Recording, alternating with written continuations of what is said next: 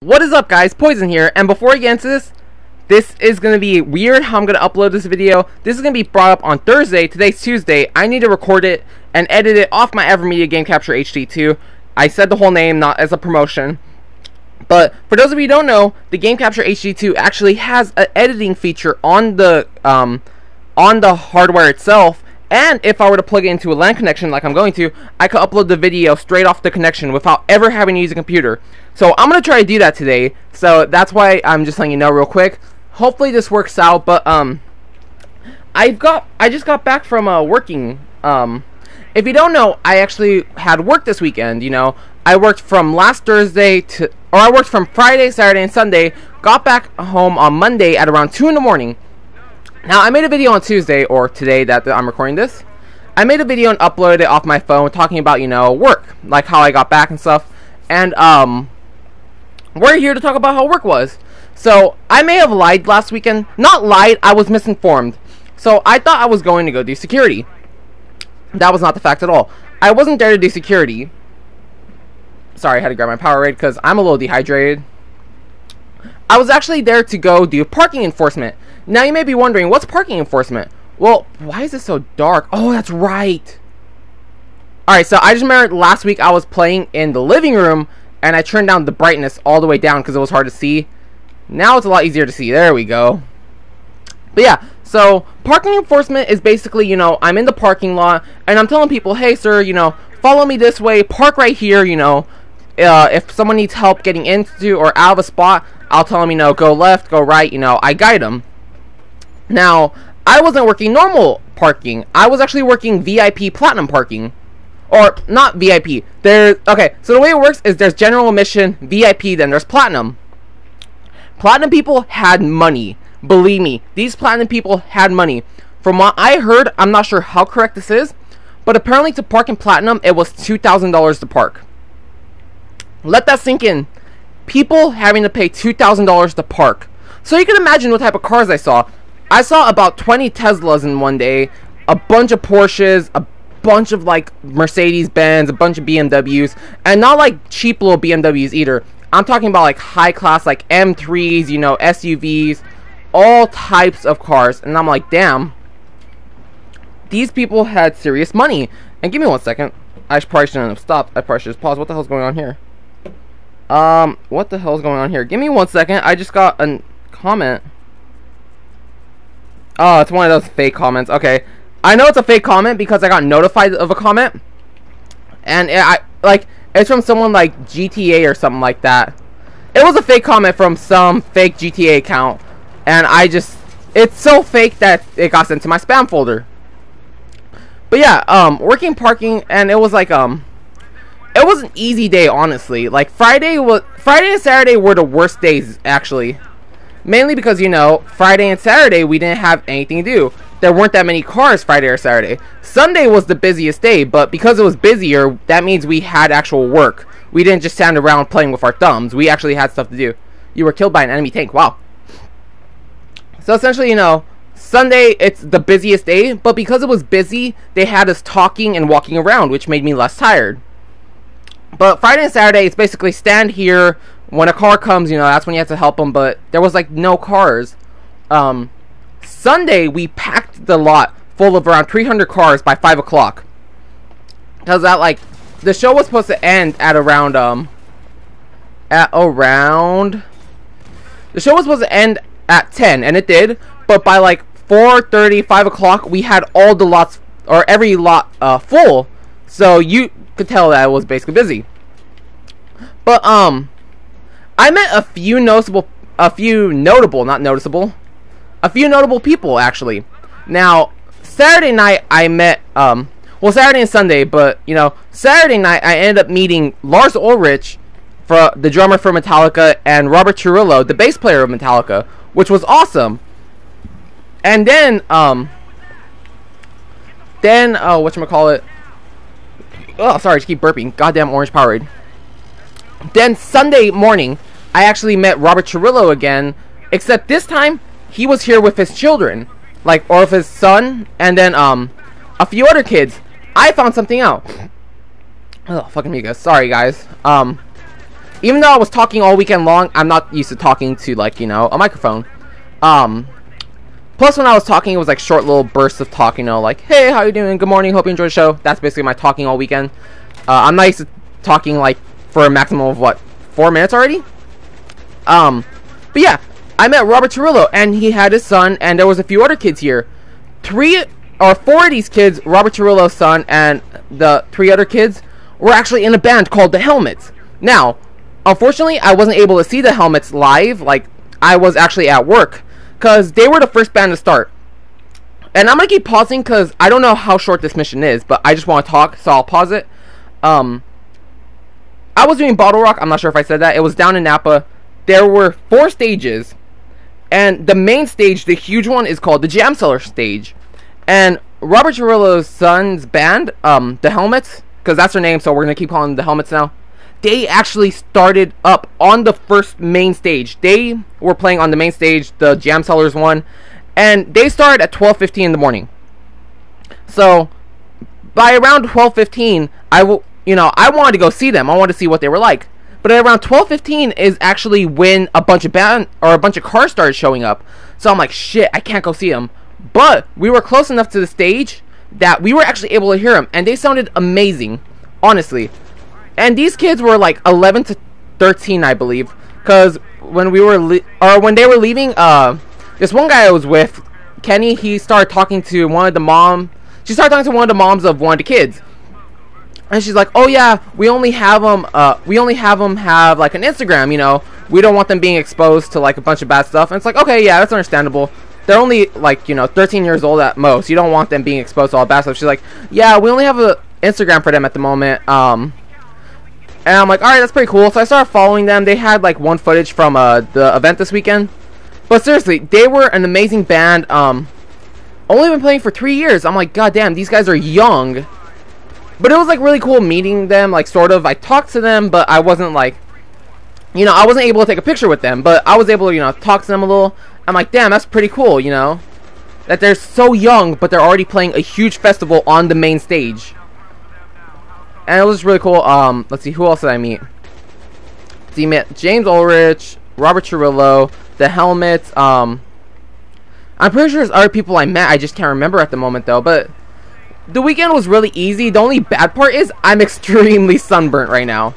But it's a sunburn that if you touch it, it won't hurt. But if you were to, like, smack me, it would burn. But, you know, I'm just all sunburnt, you know. Extremely tired, you know. I worked from... Friday, we worked from 7 to 12. Saturday was 8 to 12, and then Sunday was 9 to 12. So all in all, I worked 30 hours. But I can't tell you how much I make exactly, because, you know, contract, can't really talk about that. But essentially, I could tell you that I made basically what someone would work in a month to make minimum wage, I made in 3 days. And that was extremely nice, you know. This guy's gonna come up, we can't stop him. But yeah, I basically worked 3 days and made what someone would make in a month on minimum wage. So I'm like, hey, that's nice, you know. Hang in there, son, we're coming. Is this the TV thing? Yeah, okay. So, I don't remember where I was with my videos. Excuse me, I'll grab a drink of water as this plays out.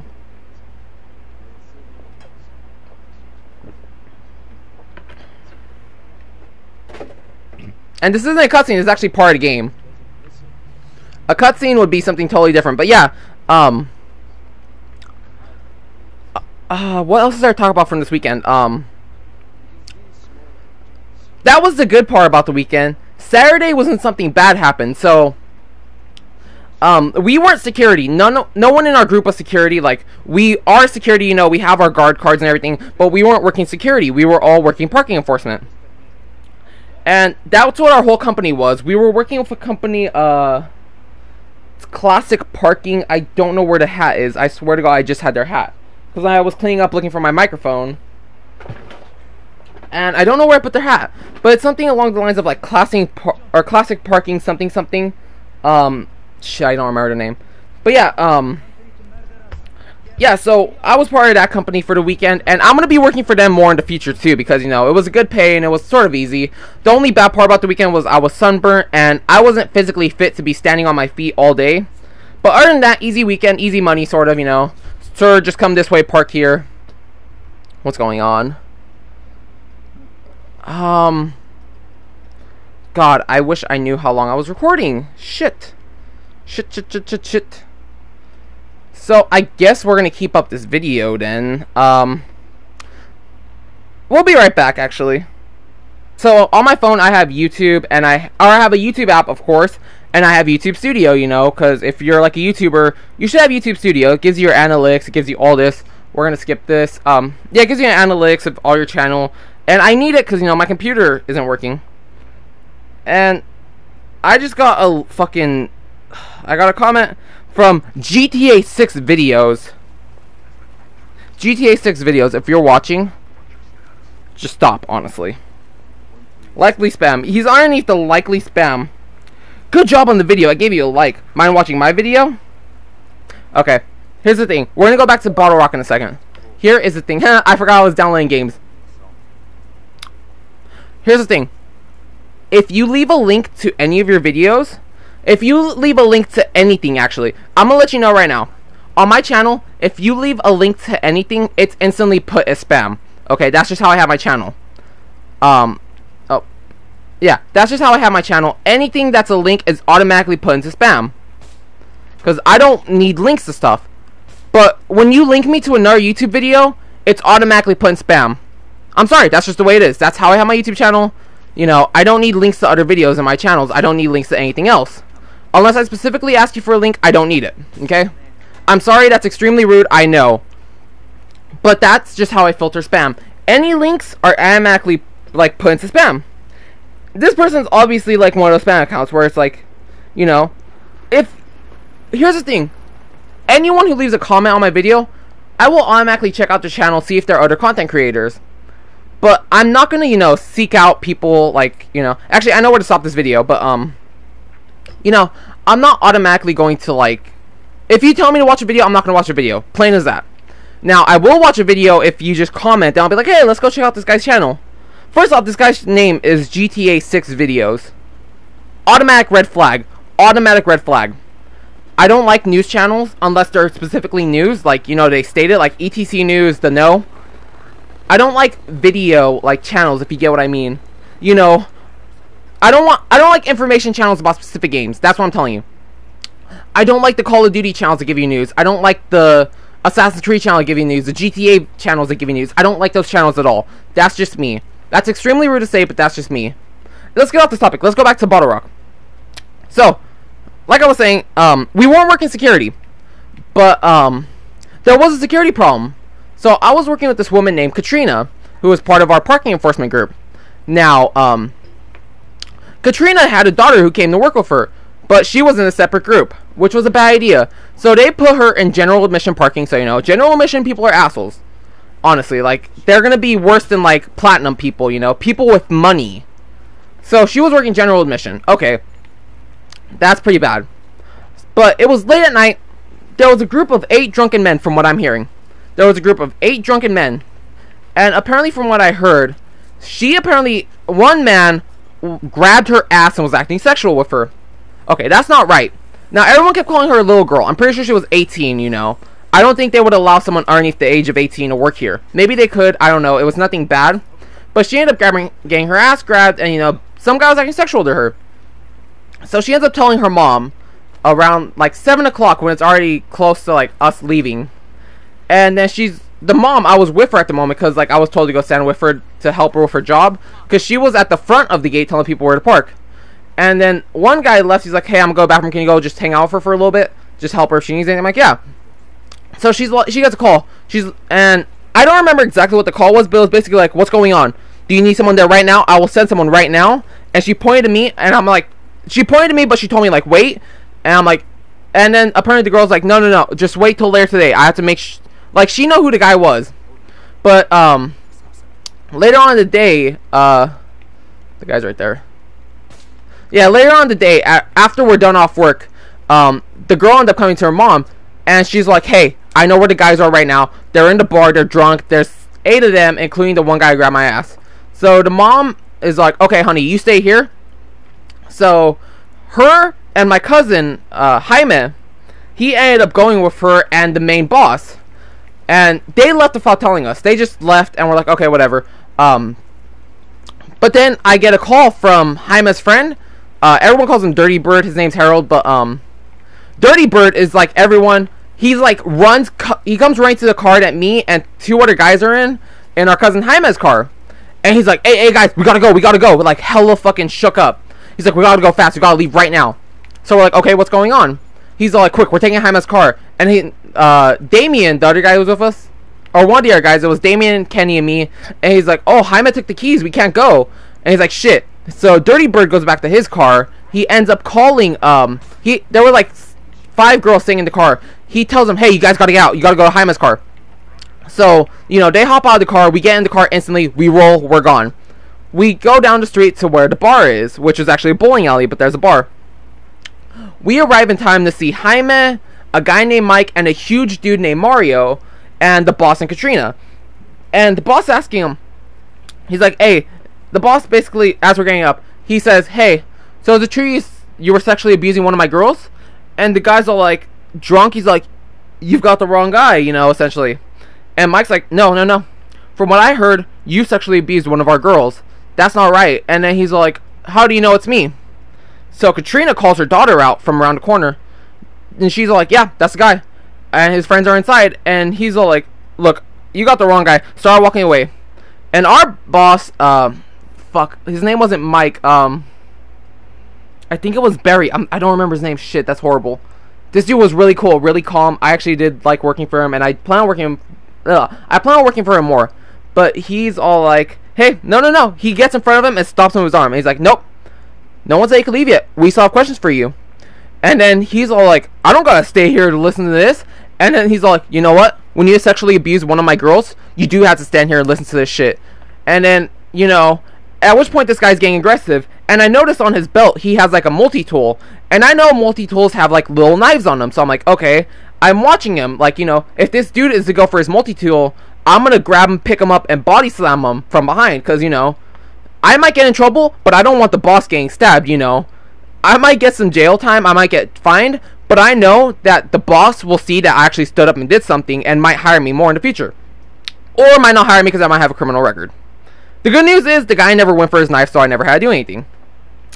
But, yeah, he's talking to him, and, the dude starts getting aggressive. He's like, you know what? I don't gotta fucking stand here and do this shit. You're not the fucking boss. You're not the police. You're not a security guard. And then he's like, no, I'm not. I'm not the cop. I'm not a security guard. But you know what? You're messing with one of our family. We are not going to stand around and let you just do this. At which point, this dude starts getting more aggressive. Then Jaime, Mario, who I'm 6 foot, and I had to look up to this guy. He's probably like 6'5", 6'6". He's between 6'4" to 6'6". Tall dude, fucking big. He looks like he'd be a football player, honestly. But yeah, he's behind him. He's just standing over him. Mike is around him, and then like a bunch of more the parking enforcement guys who we were with just surround him. And then he's all, and then Mike says calmly, he's like, sir, look around. You're surrounded by a bunch of her family. I wouldn't try anything. And the guys are like, yeah, well, I got friends inside, so what? So then it's like, sir, it's not the same. Our family will stand up. It's 20 against 8. And then he's all like, he's like drunk, and like, seriously, 20 guys are surrounding him. And like, if this dude were to do anything, I'm pretty sure everyone would swing on him. But like, this dude is drunk, and Mike, or not Mike, I seriously want to say this guy's name is Barry, honestly, that's what I want to say. But, we're gonna call him Barry for the story, alright? I seriously need to remember his name. Barry's all like, alright, we got all we need. Your 7 friends are inside, drunk. It's time for you to go. So the guy stumbles off, and, you know, he just walks away. He off into the darkness, we don't see him anymore. At which point we hear the loud bang from inside the bar. So everyone rushes inside, except for me and a guy named Damien. I don't know why Damien didn't go. I just knew that I'm 19. I can't walk into a bar. If I were to walk into said bar, and a problem were to occur, and the cops were to come and arrest us, they would notice I'm underage, and they would fuck me over hard. Because, you know, I'm underage in a bar where there's a fight happening. So I'm like, I can't walk in there, you know. But then, apparently shit's getting loud, and then the owner of the bar tells everyone to leave. Like, all the security guys is like, you guys need to get out, we don't need you here, starts yelling at everyone. So all, like, the parking guys, which they're not really security, but the parking guys all come out, and the actual security guard that was there major fucking bitch. He didn't want to do anything. Like, he was like, he looked Hawaiian, but he was small as all hell. He was a little bit big, like, you know, big weight-wise, but not big, like, height-wise. And, like, this kid looked, like, so, like, you could push him and he wouldn't do anything. And then he's like, I can't get involved, you know, there's nothing I could do. And, you know, it's like, dude, you're working security for this company where these guys were fucking with a little girl. And you're just like, I can't do anything. It's like, no. That's a major bitch move. It's like, we don't work security and we were about to go do something, yet you're out here not even caring. And, like, a bunch of guys were mad at him because, like, seriously, it was known that these guys touched her, and then, you know, he didn't do anything. He was too much of a bitch to do anything. So he's like, I can't do anything, you know, it's not my job. It's like, you are a security guard. It's like, you know what you should be doing? You should be in there right now, and you should be stopping us. Seriously. It's like, you're out here being a little bitch, essentially. You're supposed to be in there. I'm not saying defend us or defend them, but you should at least be telling us to leave instead of being out here around the corner where no one can see you. And it's like, come on, dude, quit being a little bitch. You're a security guard. It's like, if you want, give me the uniform. I'll pull out my guard card right now, and I'll be a better security than you are. You know, I've only done security for 2 days, but you know what? I wouldn't be a little bitch. And the guy's just like, I don't know the right way to label him. Like, just bitch is the correct way I could label him. It's like, he didn't want to do anything. He looked like the kid you would push around and wouldn't do anything, you know, he would just take it. But yeah, that essentially happened, and then, you know, the guy walks off, we're told to leave, we all leave. The boss is telling us, hey guys, thank you so much for being here, you know, that really helped out. You know, I was like, alright, it was all good. How'd I get hurt? What the hell? But yeah, that was Saturday. Sunday, you know, nothing really major happened. We never heard about the drunk guys anymore. From what I heard, I don't know who did this, but Saturday night when we were leaving at like midnight, apparently the drunk dude who walked away was fucking thrown over a bridge. Like, not a huge bridge, but, like, we were out in Napa in the country, and there's like a little, like, I don't know what you call it. Like, it's not a bridge, but, you know, like, not a canal. Like, there's a little water bed running underneath the main road, so, you know, it's like a little overpass. Apparently the cops and fire trucks were there because the dude got thrown down there. Because, like, the next day when we went in, we asked the main boss, Barry, we're like, we asked him, hey, why was there a bunch of cops here last night? They're like, yeah, you remember that drunk dude from the night before? He was fucking thrown down there. The cops had to go help him out. He was drunk and just fucked up. He was thrown down there. No one knows by who. And I'm like, fuck, dude. It's like, you know what? He was fucking around with a girl. I don't care if she's, you know, 21 or whatever. You shouldn't be grabbing girls' asses. You shouldn't be grabbing anyone's asses. You shouldn't be sexual with someone in public. You know, end the story. If they don't consent, they don't consent. Oh, I thought that was an enemy. So, you know, he was thrown down there, fucked up. Apparently had to get rushed to the hospital. It's like, damn. You know, that dude was an asshole, but that was just fucked up. You know, he was really intoxicated. You could clearly tell. But the fact that, you know, he was, like, thrown down there, it's like, dude, he was drunk. He could have been thrown down there, and he could have fucking fell into a waterbed and, you know, like, drowned. But, yeah, he was just rushed to the hospital. I don't know what happened to him. But it was like, I guess you get what you get, honestly. And the woman, Katrina, the mama of the daughter who was sexually abused, she, like, at the end of the night, she's like, guys, seriously, thank you for being out here, but none of you should have fucking been here, honestly. We didn't need to resort to violence. We didn't need to do anything like that. We just needed to see who it was and what he did. So she was like, thank you guys, but seriously, this didn't have to be like this. We just had to see who it was.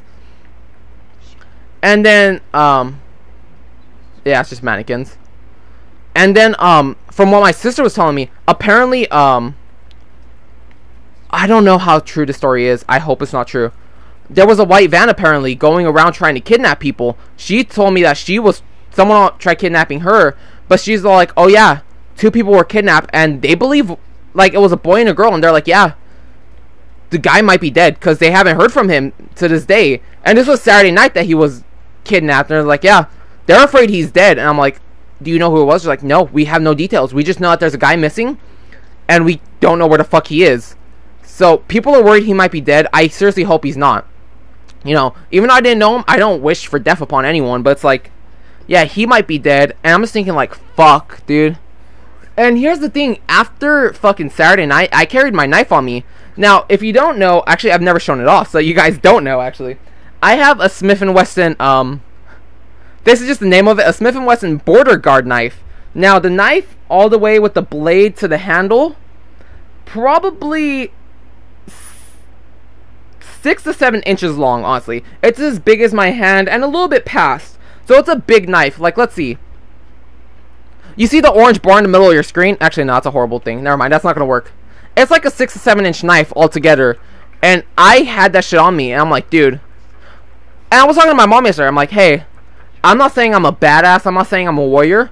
But I'm just saying, if someone tried kidnapping me, I may not live. But you know what? I'm definitely gonna make sure they don't come out of it the same way. Like, you know, that's how I live my life. I'm not saying I'll beat someone to death, but I'm just saying, like, you know, if you're gonna try to harm me, you're not gonna leave the same way you entered. You're gonna leave fucked up. I may not make it out alive, but you're definitely gonna be messed up. But it was just like an interesting weekend. Like, saw a lot of nice cars, honestly. Like, I saw high-end Porsches and stuff, and it's like, these cars were nice, but the car that grabbed my attention the most was a Volvo S60. Now, if you guys don't know, I love a Volvo S60. Those are my favorite cars. I'm gonna buy one, actually, pretty soon. I think today, actually, is the day I'm gonna go buy one. Tuesday, so, you know, I might have one Thursday. But, yeah, I saw a Volvo S60, and I was in love. And I spent, like, 5 minutes talking with the owner. You know, I was talking with the owner, and, like, I was asking him questions. I'm like, hey, how do you like the car? And she's like, well, it's not my car, it's my daughter's car, but I truly do love it. It's a nice little car, it's affordable. And she's like, yeah, these things are built like tanks. I'm like, I do know they're built like tanks, that's why I want one. She's like, it's a great car, I truly do love it. I'm like, that's great to hear, honestly. So I fell in love with the car. I'm like, oh my god, this is beautiful. And we're gonna end it here, because I don't know how long it's been. But guys, seriously, if I have anything more to talk about, I'll talk about it in tomorrow's episode. So, until then, thank you guys for watching. I will see you next time. Have an awesome day. Bye.